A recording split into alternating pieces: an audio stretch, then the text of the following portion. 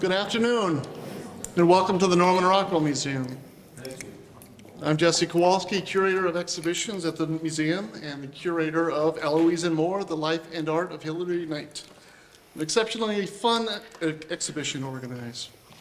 We're deeply honored to present this retrospective of the artist Hilary Knight, the first of its kind to explore the many facets of Knight's wondrous life and career. It was a pleasure for the museum to review and compile the delightful and meticulously crafted artworks you'll see in the exhibition from thousands of images made by Hilary Knight throughout his lifetime. This exhibition is supported in part by the Max and Victoria Dreyfus Foundation and by all of you, our members, and we thank you. Tonight's program features an interview with Hilary Knight, moderated by our director and CEO, Laurie Norton Moffatt. A Rockwell scholar and national cultural leader, Laurie has been at the helm of the Norman Rockwell Museum for more than 3 decades, overseeing its growth from a small gallery at the Old Corner House on Main Street in Stockbridge to the world-renowned Center for American Illustration Art the museum is known as today. Dr. Don Bacigalupi is an expert in contemporary art, and he's an art consultant. He's formerly served as director of the Crystal Bridges Museum of Art and is the founding director of the Lucas Museum of Narrative Art in Los Angeles, among other distinguished museum directorships. Now an independent curator, Don, with whom we've partnered on numerous exhibitions over the years, has connected us with Mr. Knight and has graciously offered his talent and assistance in the creation and the planning of this exhibition. And now I am thrilled to introduce Hilary Knight, the celebrity you came to see this evening. A working artist for more than 7 decades, Mr. Knight has illustrated everything from cartoons to advertisements, fashion designs, and Broadway posters. In addition, he's illustrated more than 70 books written by other authors and written and illustrated over a dozen of his own. He's best known for putting a face to Kay Thompson's unforgettable and forever young Eloise character. As popular today as when they were published in the 1950s, the original 4 Eloise books have brought joy to millions of readers over 4 generations. Not content to retire, Knight is currently writing an illustrated memoir titled Hilary Knight, Drawn from Life. Please join me in welcoming tonight's speakers. Jesse, thank you for that wonderful introduction and for the exceptional exhibition that we are honored to present at Norman Rockwell Museum for the next 3 months. It really was a pleasure to make Hilary Knight's acquaintance, and he has invited us to call him Hilary tonight, so we're going to be informal. And I want to thank Jesse for organizing a magnificent exhibition, and I want to thank my colleague, our chief curator, Stephanie Plunkett, with whom I had an incredible adventure at the invitation of Hilary and Don to visit Hilary's New York studio, which was, as many artist studios are, just filled with his life's work and memorabilia, and that was the beginning of the sorting of the materials that then Jesse refined and selected for this exhibition. So there are also materials from California that Don brought or sent our way in working with Hilary from this bi-coastal exhibition that came together so very beautifully. So we thank you for coming, and we are exceptionally honored to be presenting the retrospective and life's work of Hilary Knight, an artist whose work is widely known and as with many illustrators, isn't always known by name. But for many of your works, you are known by name, and tonight you're going to be known much farther and wider for the breadth of the work you did over 70 years. So that leads me to my first question. You have enjoyed such a long and prolific career. I wondered if you would share some highlights with us that stand out in your memory of things you really loved about your work. Okay. Shall I begin? Please. In 1926, this book was published. Gucci goggles and his pollywog named Woggles. So that was my first view of art, and it was all done by my mother. And what is particularly interesting to me is they're all imaginary people. There, she was a wonderful illustrator and famous in her day. But none of these creatures are anything we've ever seen before. And I think that was very much part of what got me going. To see the world through entirely different eyes. She was what is called a decorative artist, which is opposed to being a fine artist or a serious artist or a cartoonist. A decorative artist was not really up there. It was sort of down on a level like this. Not really down, but she was famous in her little tiny way because of this art. It was everything that I saw when I was growing up in Roslyn, Long Island. Literally watching her from the beginning, painting and drawing, but she was an illustrator the way my father was. The illustration was in the late 20s and 30s, hot stuff, you know? It wasn't, illustrators were stars. And my family were both very successful at what they did. They did everything. They were never considered fine artists. They were illustrators. My father took me here years and years ago. So to be back here is a gigantic honor, thanks to this man who wanted me to be part of this. This is amazing, amazing. It's all for you. I love it for how different it was from what I do today. It's bragging, it really is, to say I can still do it, but I actually can. He can. It's true. I prove it to myself a lot. Hilary, I am in a what do we call it? Assistant. For the old and infirm. Well, we'll say you're in your 10th decade of life, which is significant.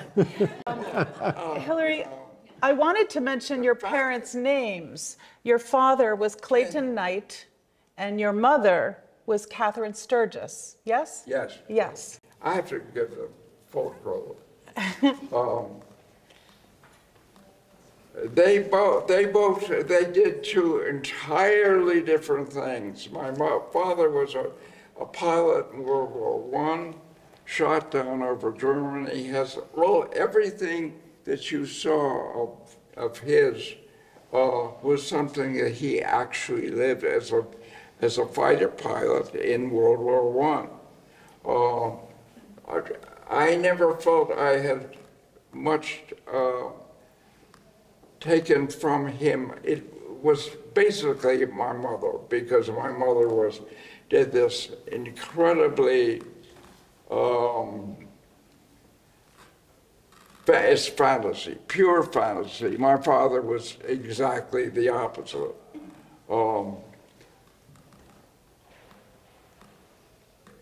The fact that I have been able to keep it going, as we say, meaning your brain is working down through your hand and you are still absolutely able to draw that line. That's unusual. I'm not bragging because it's unusual. 96.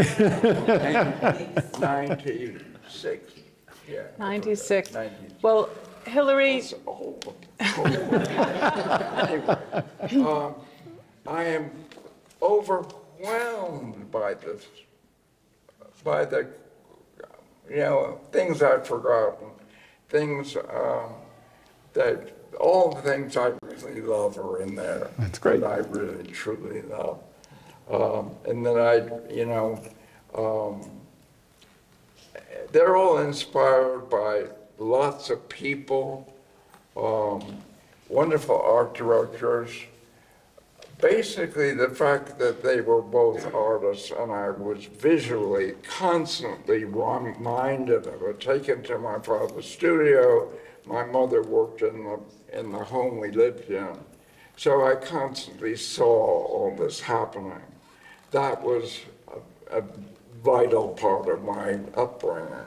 And it went on. My mother worked in New York when we lived in Manhattan. She worked all the time. And I was always aware of what it was like to be an artist, what they went through, what my father, you know, he had a very good reputation as mostly an artist having to do with aviation because of his fantastic background. And my mother the same way. My mother did everything. She did a lot of fashion.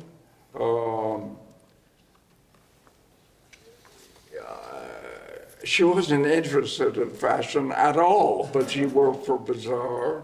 She did a fashion drawings in the late 30s. I can't talk. I can remember things that were extraordinary. And they worked all through the 40s, and then it ended with photography and everything. It just, illustration ended. It has squeaked back ever so slightly, but it's not the same as it was.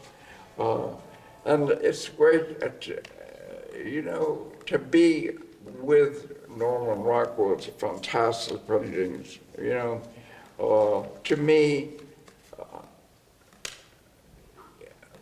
a word that's, to me, very important is style. Style can be a lot of different things. It can be very to do with fashion, and that is not what I was interested in. I was vaguely interested. My mother was vaguely interested. She did wonderful costume designs and all imaginative. And I think it's an essential part of a certain kind of illustration, which is what I did. What more can I say? Could you, Hilary, could you tell the story of the very first collaboration that you did with your mother? You told me when you were 6 or 8 years old, your mother's sketchbook around circus themes, you decided it wasn't finished. I'm actually ashamed of that. She did a fabulous book full of pencil drawings in a circus in Paris, and they must have been lying around, and Hilary got out his pencils and added to them. Completed them. You completed them for her. A lot of them were girls hanging by their teeth in Paris and Paris Opera, and I thought, well, that's a fairly normal thing to be doing by your teeth. Anyway, I was shocked at what I had done to it, and I can't imagine she was really pleased. But it also happened with her painting. I can remember, as I must have been a really little boy, going up and she'd done this huge painting that does not exist anymore of a Chinese lady, and I thought, that looks nice. I had to be about 6 years old. Her palette was out with all these oil paintings. And she was very nice about it. She shouldn't have been, but she forgave me. Well, that's one of the things that strikes me is how supportive your parents were of you emerging as an artist at such a young age and encouraging that. We had a fantastic family, and I had an older brother who is the father of Lily and Kitty. And Chris, their brother, and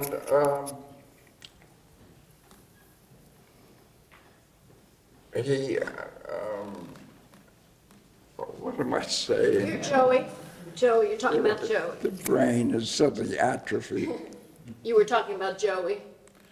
My brother, yeah. He was here was in a household of two, not three, very different periods in age, all are being artists, all working all the time.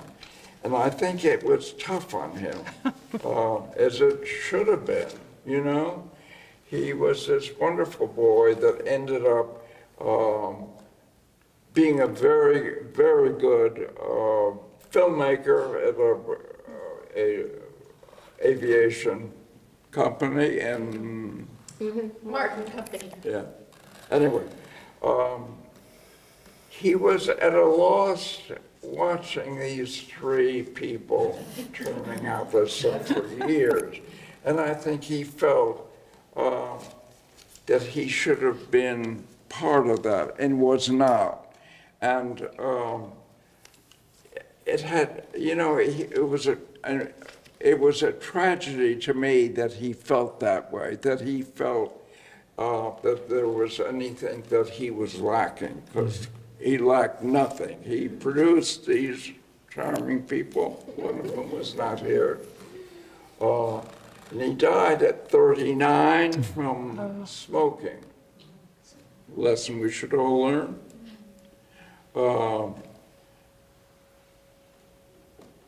But he, you know, I think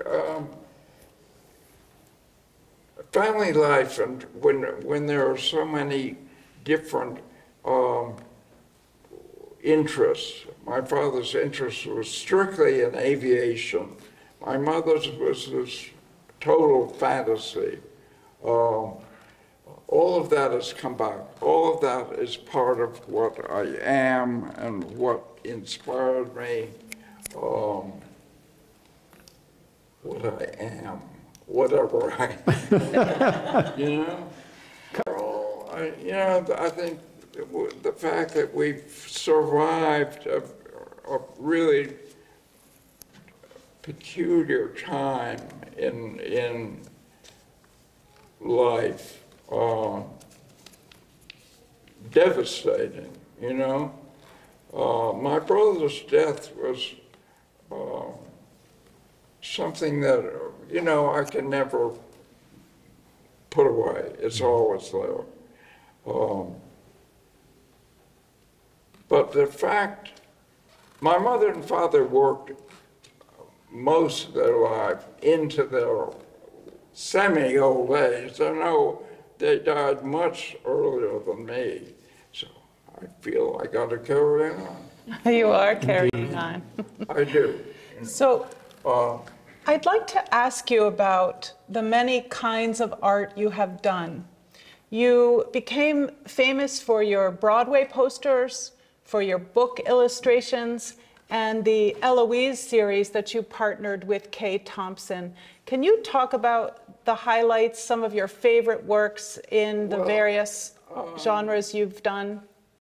I have to talk about Kay because, and an even more important person who was a woman named Dee Dee Ryan, Dee Dee Dixon. She was, in the 50s, she was my neighbor. She worked for Diana Vreeland and Harper's Bazaar. She was a sort of an assistant to Diana Vreeland, who was the goddess of fashion. And she recognized something in my work that she was she loved to collaborate with people, to get other people interested in something that she felt had some unusual talent. And she had met Kay Thompson. I knew exactly who Kay Thompson was because she was so famous in a very specialized world, which was nightclubs, which don't really exist anymore. But she was a major star in a very specialized way. She was unique. There was nobody really quite like her. There's evidence of her work, but not much. You know, the most famous thing is Funny Face. And we were in the process when we did Funny Face, when she did Funny Face, I was not part of it at all, but I went to Paris where they did the final scenes of it.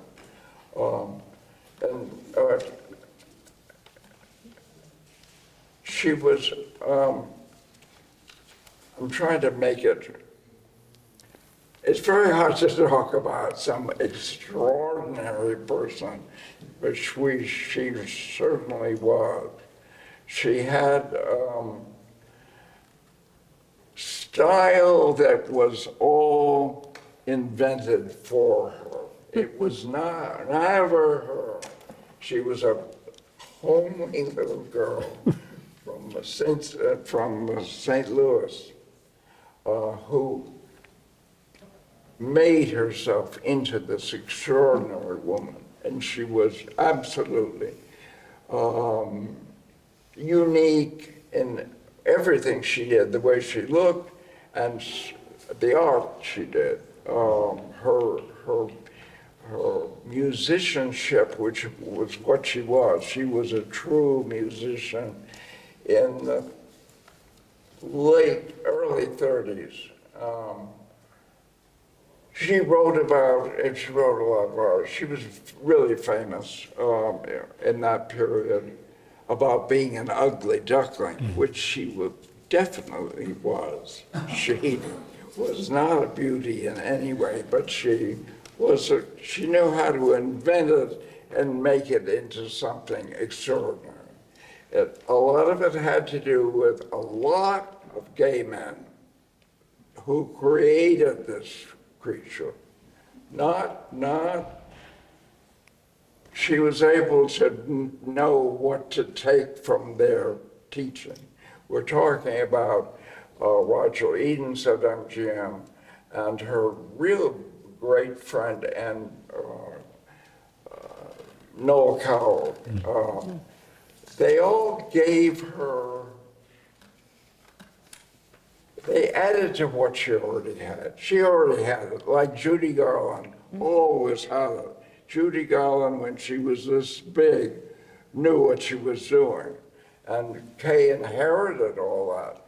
You know, she was at MGM when Garland was, before, she was there after Garland. It was already a star.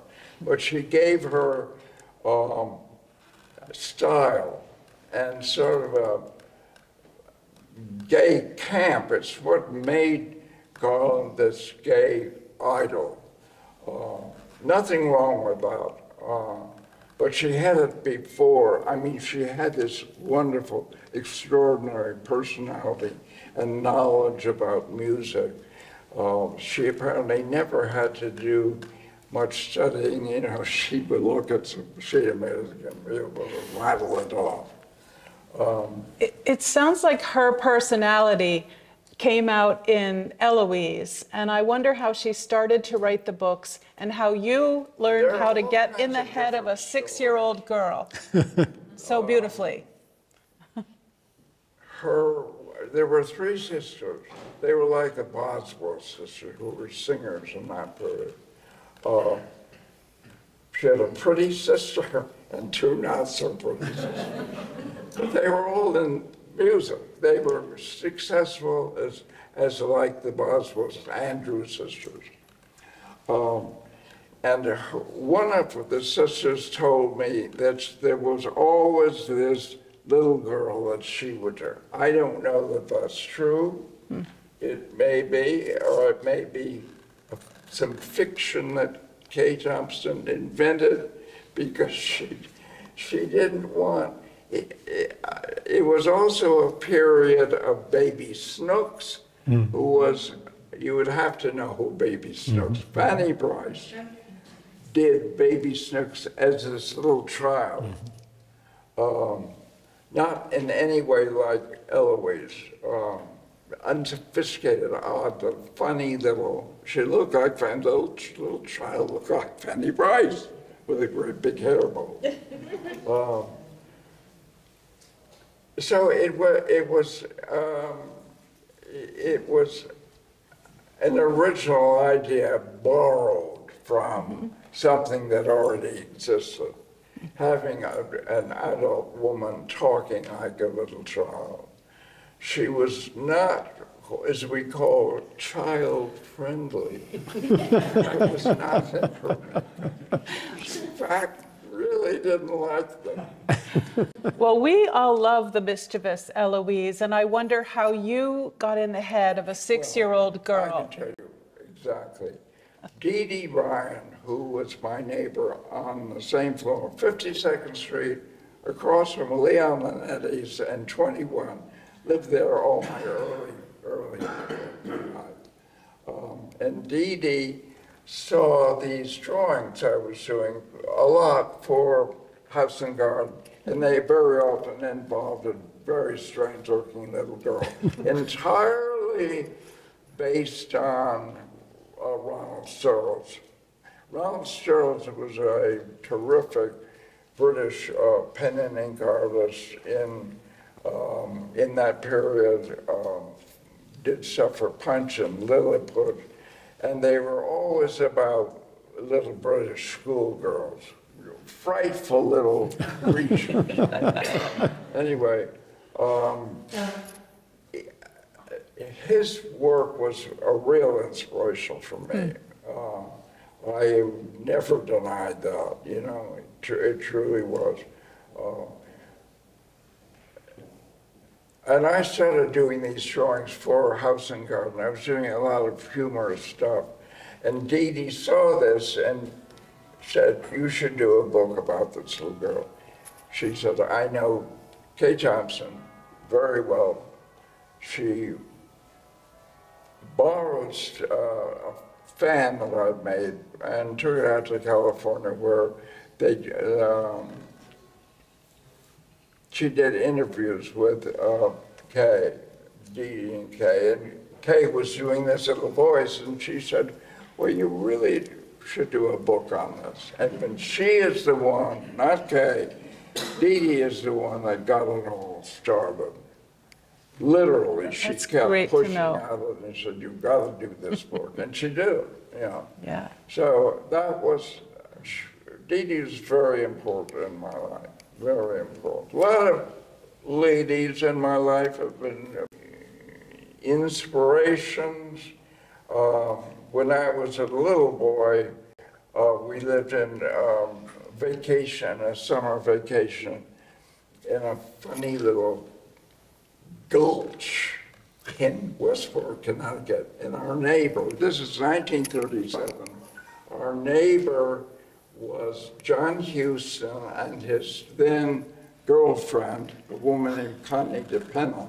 And Connie DePenna was a daughter, one of 3 daughters of DePenna's department store.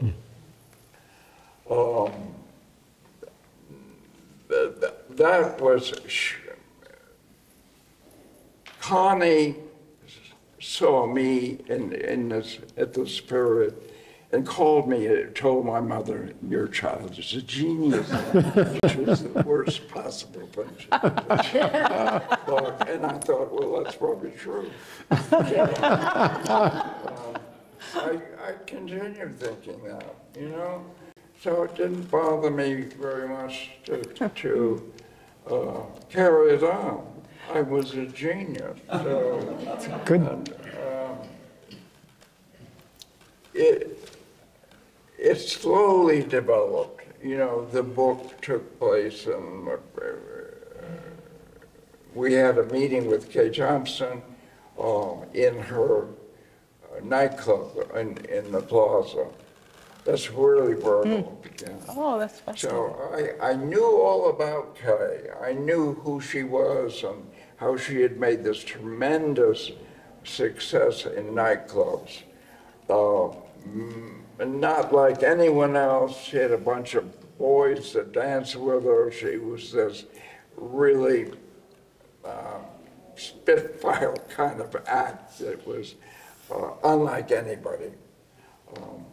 And that's what she got her early real fame. She was already a singer on radio in the sort of early 30s. She was already established. Fred Warren she was on.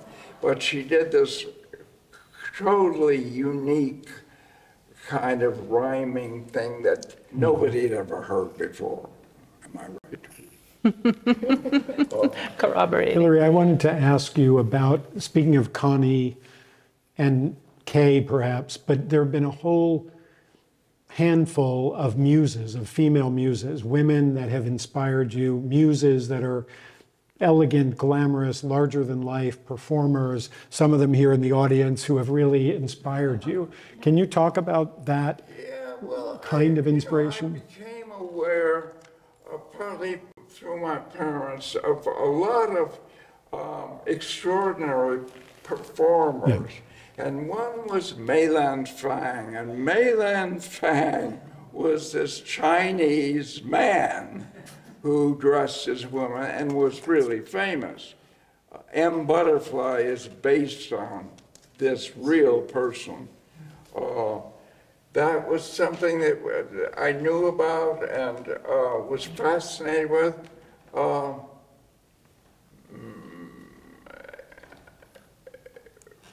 From there, went to, let's see, all exotic. She took me to the movies, and Elephant Boy was a movie as of 1937 with Sabu. Sabu, I thought. Ride on an elephant. Not wear too many clothes, turbans. I thought, why wouldn't everybody want to do that? I seriously thought that. So he was a hero to me. 43, 39, Sabu came in 37, Elephant Boy, a documentary that became a famous movie and made him a huge star. Carmen Miranda hit New York in 1939 and created a sensation, and my family must have taken me to it. And nobody had ever seen anything like Carmen Miranda. And I had a good friend, Hugh Martin, who was in it as a chorus person.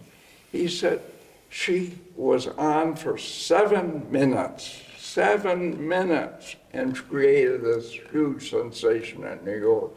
This is early 40s. So she became it. Then we're getting more and more exotic. Sabu from India, Carmen Miranda from Brazil. Then I see Lena Horne, and I thought, wow.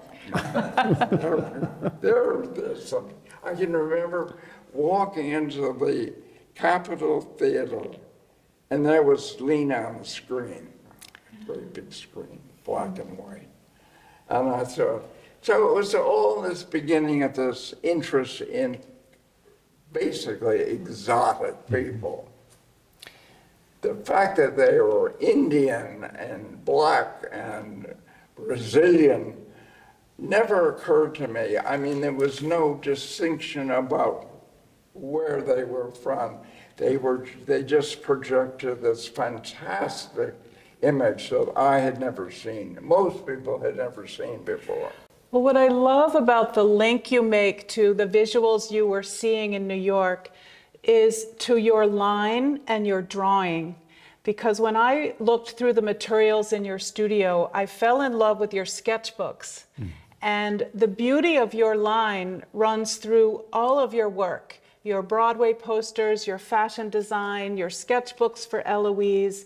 And you talked earlier about how an artist translates from the brain to their hand and the movement of your hand. And could you just talk about drawing and what your sketchbooks help you do and how that becomes the final piece?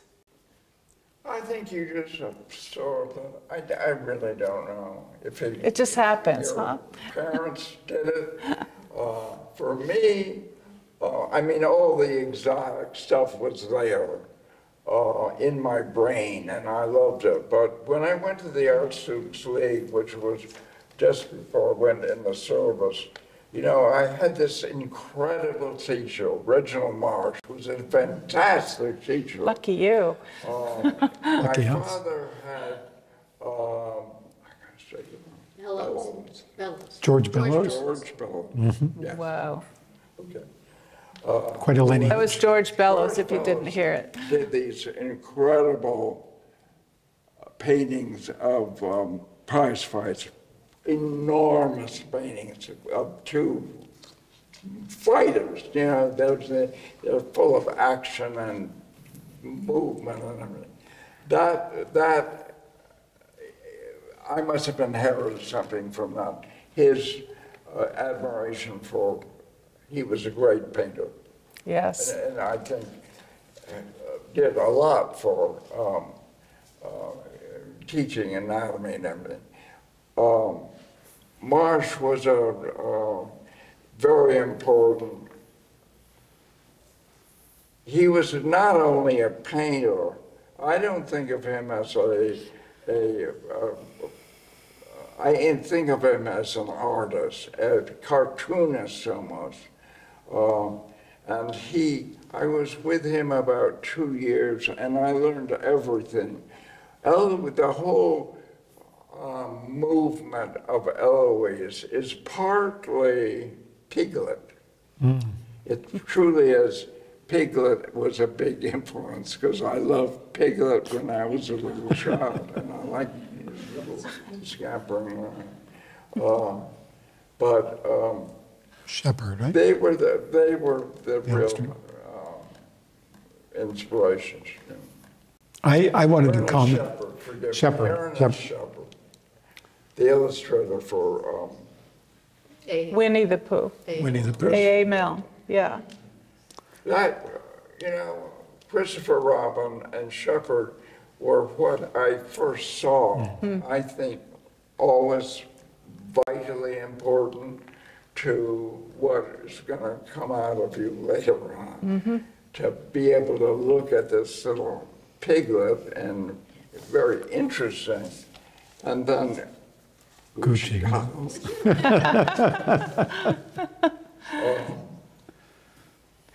This, you know, all of my mother's books had a tremendous influence on me.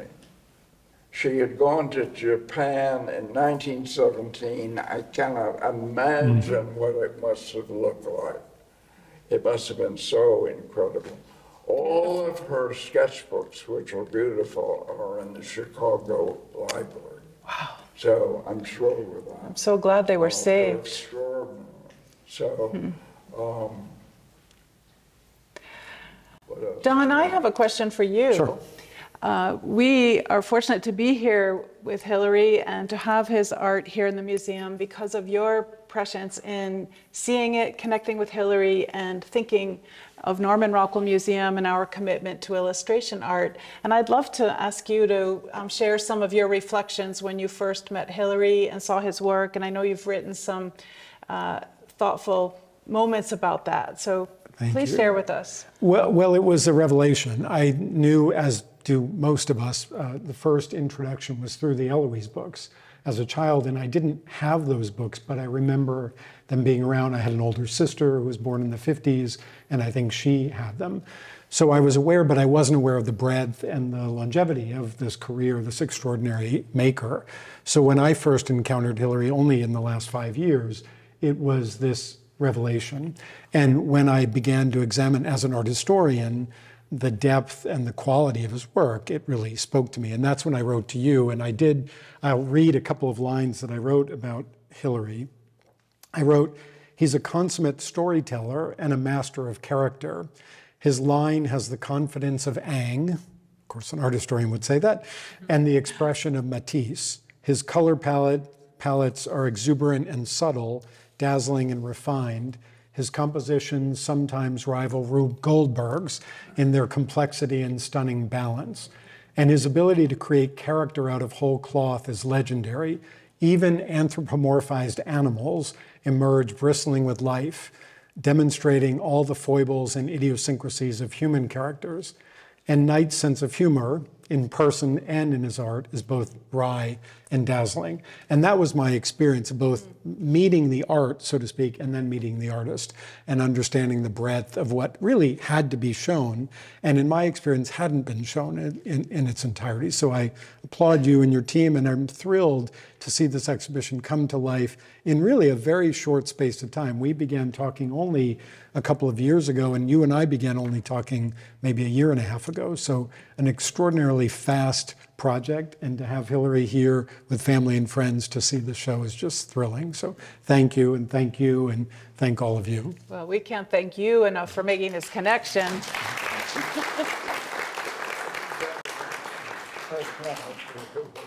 With any winners, except it has to do with me. Kay was at MGM, where all the great stars were. One of them was Van Johnson. And Van Johnson, I don't know who knows, you know who Van Johnson is? Some of you don't. He lived nearby. He was a big, tall, blonde, giant juvenile star at MGM, made very impressive movies. He could do anything, was a comic and was a, good-looking leading man. And he lived nearby me, and I was near 2nd Avenue. On 2nd Avenue was this little tiny ice cream parlor. What would that be? Famous ice cream. And Van Johnson would go there all the time because he would sit in the window. It had a little tiny seat in a window, I think hoping that people would recognize him. Forgotten him completely. Except he wore red socks. He all through his life wore red socks. I went in one time and I see this big, he was very tall, and I looked down, he has red socks. And he ordered some, he went and sat down. And I thought, should I talk to him? Because I knew he was fond of Kay. He had mentioned that. And I went up to him, I said, Mr. Johnson. He looked up. And I said, I'm Hilary Knight. Kay Thompson, Kay Thompson. Kay Thompson. Oh! He said, excuse me. He said, I'm old, I'm deaf, and I'm impotent. Ice cream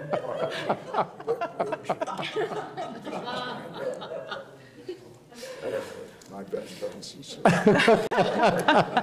Hard to top We'd that. like to just close by asking you what you're working on today. Can you tell us about the book you're working on today? Well, I've got a lot of books. Yeah, Lily and Kitty are going to produce one. I did a long time ago a calendar, and they're very elaborate drawings that had phosphorescent ink printed on. That will not be in this book, but they're all funny little animals that are based on our gang, like Little Shoulder, but they're animals. Fun. That we plan to put out. When I went into the Kensington Assisted living? Not the I was not in good shape at all. I was a semi-basket case, and I came from the hospital, and I can remember being carried in by this policeman and dumped into this cradle. It was a bed at the it's still probably there. It was black imitation naugahyde, the whole back, and tufted, but it had the tufts were anchored by gigantic rhinestones, fake rhinestones. It had a sway back mattress, which was not really a hospital bed. They didn't seem to realize that. Anyway, that's one of my memories. And I was literally at the mercy of a lot of wonderful nurses there. They were mostly Mexican and great women, helpful and everything. And because I was so old, I couldn't do a lot of things that I had to do technically. And they would clean me up. They cleaned me up, it's a nice way of saying it. And I began to feel like a frog. I felt like this creature that we had in science class. You know, we had a frog and we just sucked it and flipped it around. And that's exactly what I felt like. And I invented because I wanted to draw it, but I started out drawing this old man being flipped around in bed and put in the shower with hoses up in various areas. And I thought, that really doesn't look so good. I made him into a frog. So he is Sir Percy, and we may produce a book on Sir Percy, but he is a human-sized frog. Well, you know, Norman Rockwell's middle name was Percival, and he sometimes signed it Percy. So we'll close there with you and Norman Rockwell creating just outstanding, beautiful artwork. We're so grateful to have you here today to tell us about it and to showcase your work on the walls of the museum. We thank you so much.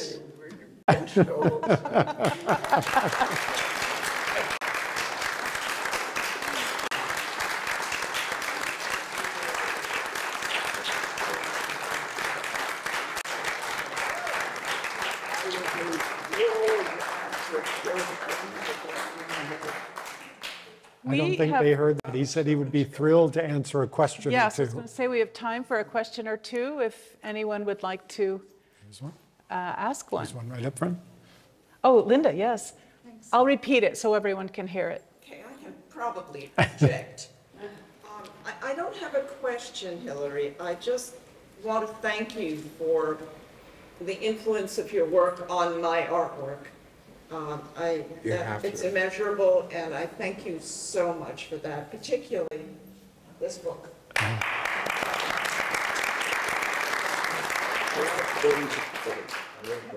Hilary, Linda is a renowned artist here in the Berkshires, and she was thanking you for your inspiration. Yeah. Well, you know, lots of wonderful, extraordinary things have come of this. I'm using another example, but it's my father's painting somewhere of the cover of the Pilot's Log. We were in, my mother and my father died, and we were in Reading, Connecticut. And I had to empty our very full house. I went in this terrible dump. It was not an antique shop, it was a junk shop. And there was this painting hanging on the wall. And I immediately told him what it was, that it was my father's, and his estimate of the price of it went way up.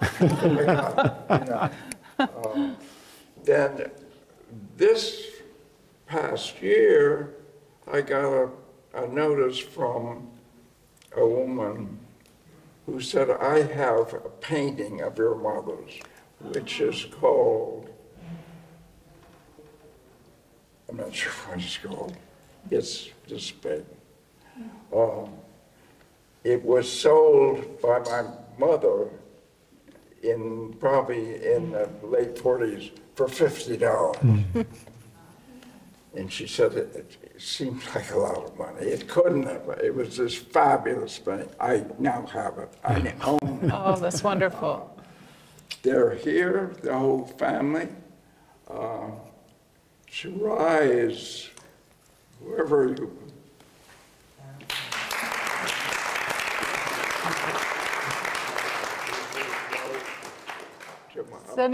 Above my bed in California as soon as I get it. And they have an exchange and artwork.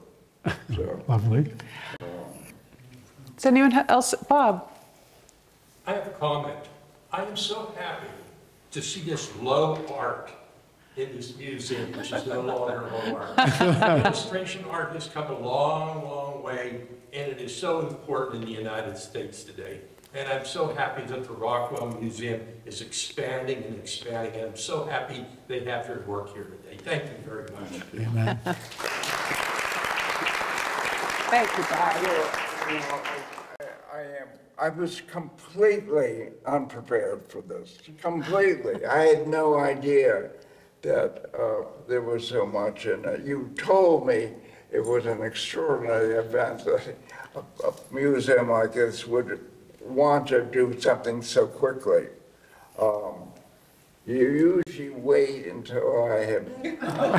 Well, so Hilary, you might remember I suggested we do this next year because we had an exhibition planned for this fall, and you said, don't wait. I need you to do it right away. So we did it right away. Words to live by. Bravo. Thank you, Hilary. Thank you.